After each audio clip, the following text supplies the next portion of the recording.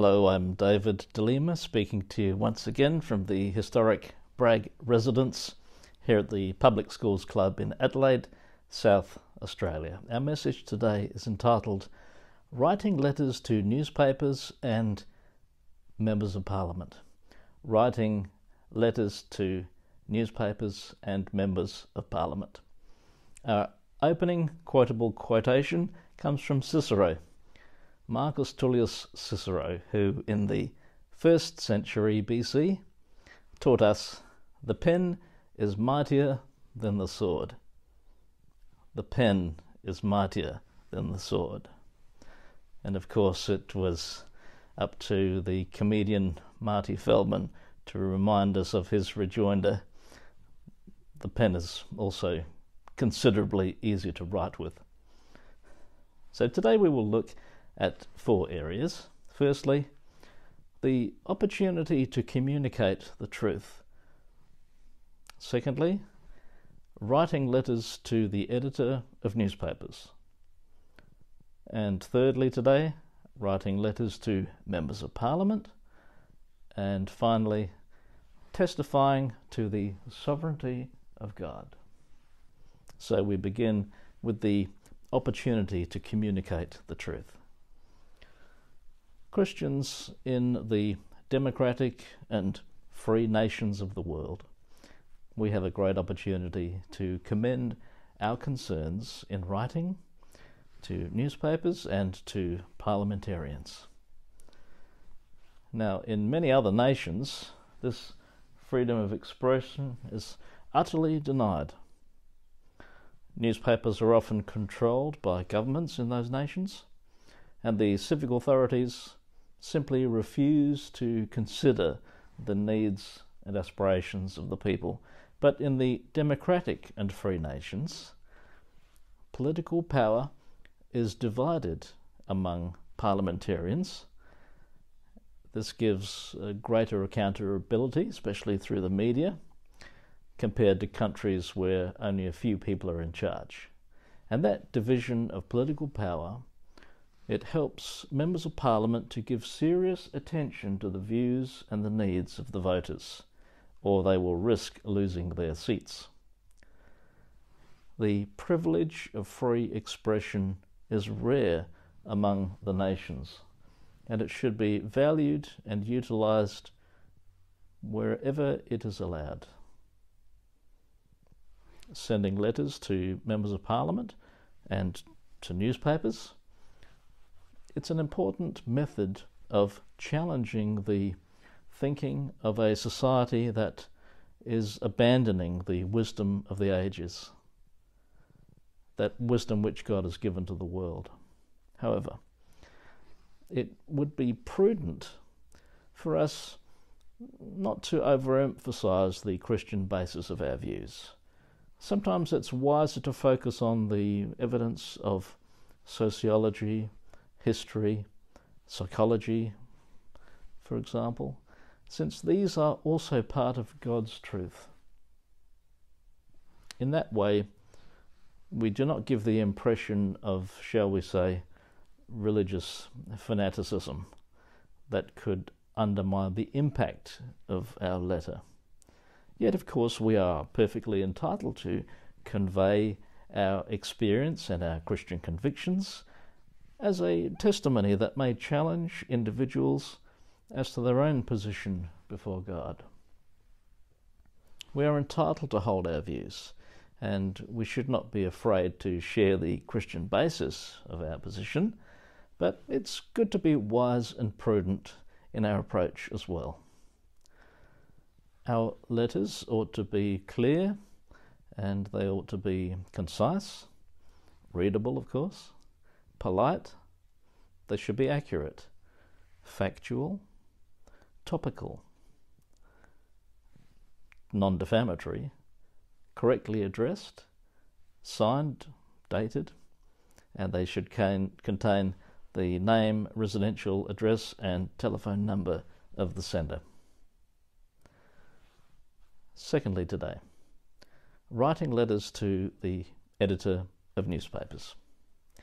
You know, the letters column is one of the most widely read sections of the newspapers.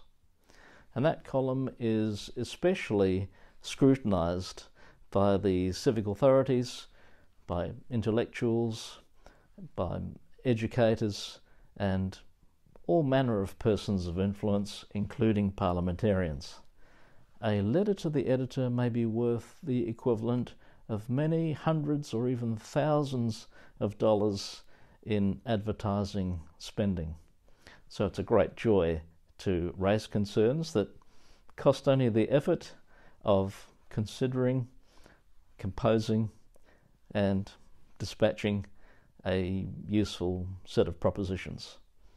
Alternatively, of course, we could pay for advertising at great expense, or we could print and circulate specialised leaflets. Those alternatives are important.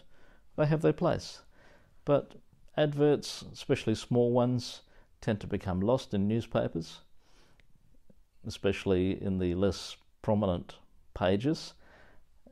Leaflets require time-consuming letterbox distribution, and they may incur the common fate of the various unsolicited leaflets that often fill our letterboxes or appear under the windscreen wipers of our cars in the car parks. But a letter to the editor, if it's published in the newspaper, it has the great advantage of having competed successfully with the many items of correspondence that reach the editor's desk on a daily basis. So a published letter may have greater impact than material contained in a paid advert or circulated as a leaflet. It is preferable to submit letters by email. Some people perhaps still use fax machines, especially if we are responding to the day's news or opinion. Newspapers like to publish letters that have current relevance. The contact details, along with the suggested word limits, are provided in the daily newspapers, and of course, the shorter the letter, the more likely it is to be published. Letters might not be published, but they can help to form a critical mass of influence upon a newspaper, leading the editor to print one letter of the many that have been submitted on that topic. Writing a letter to the editor can be part of our faithful proclamation as God's people, whether we are published or not. At least the letter will be read by the person who edits the letter's page. Newspapers will also sometimes publish letters online rather than in printed form. Though a letter may not be published, it can still be sent to parliamentarians or other persons of interest. And of course, one of the most famous letters to the editor was sent by a girl named Virginia, asking if there really is a Santa Claus. This prompted the famous editorial published in 1897 by the New York Sun, famously entitled, "Yes, Virginia, there is a Santa Claus," claiming that Santa would live forever.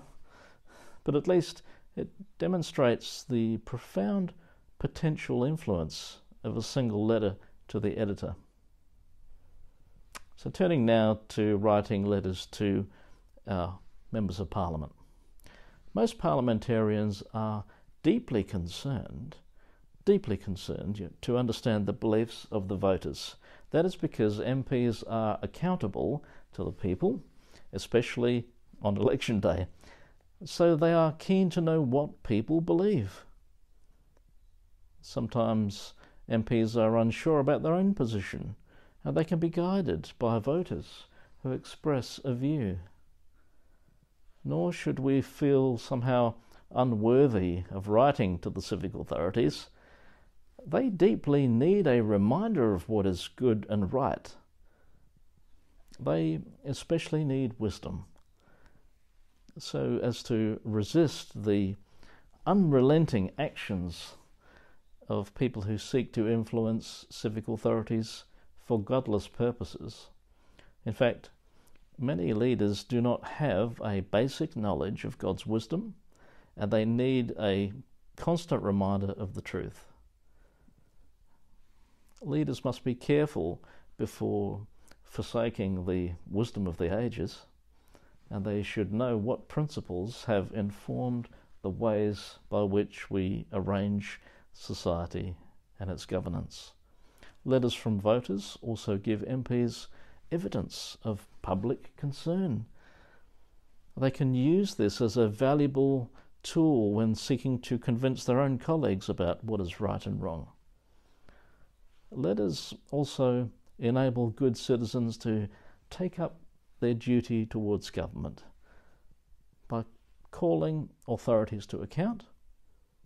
For example, as urged by James Garfield in 1877, prior to him gaining the presidency of the United States in 1881.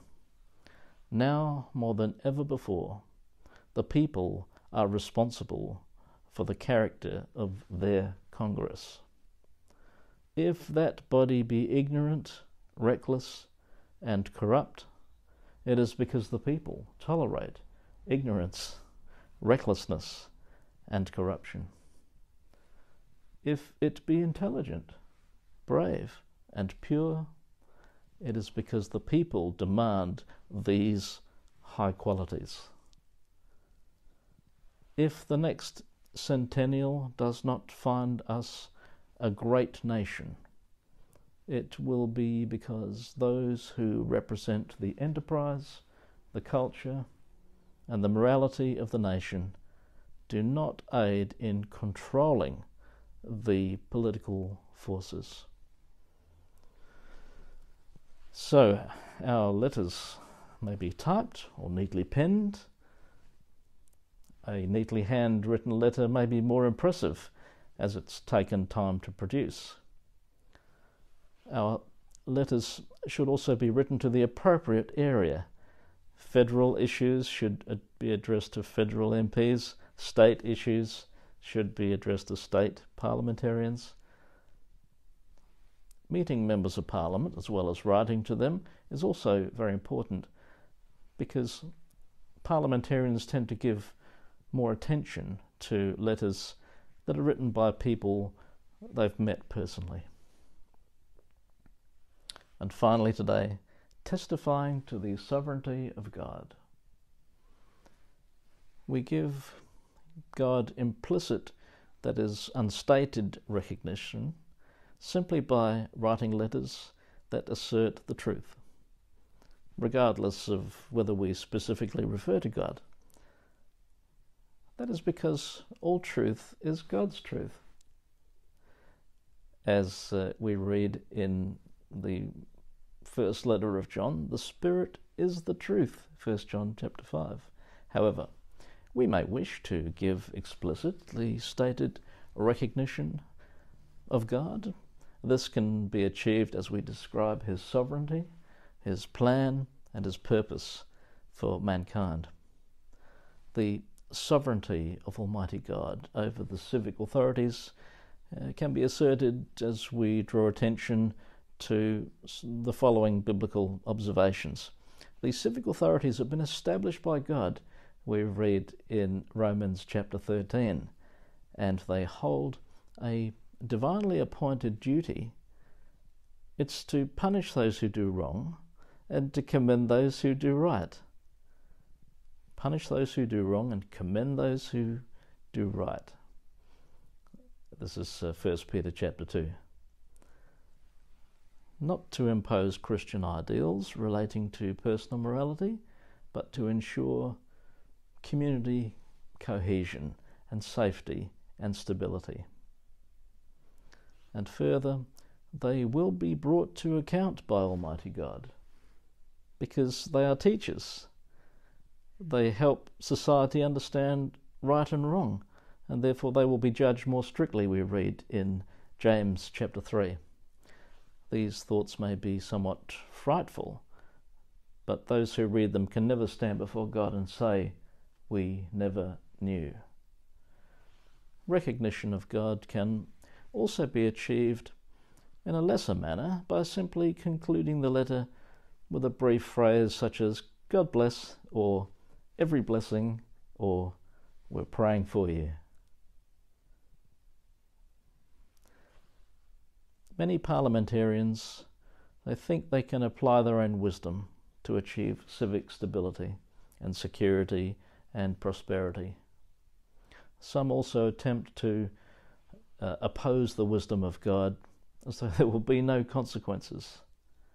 So as we share the Lord's wisdom with our parliamentarians, we can warn them of God's challenge, as we read in 1 Samuel chapter 2, "It is not by strength that one prevails.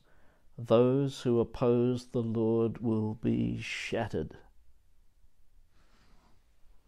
And finally, letters authored by Christians will help to call our culture and its leaders towards recognizing the author and perfecter of our faith, as the writer to the Hebrews described our Lord Jesus Christ. This is in chapter 12 of the book of Hebrews. Our Lord, who is sustaining all things by his powerful word, we read in Hebrews chapter 1. Let us always remember, better to light a candle than curse the darkness. I'm David DeLima. Cheerio.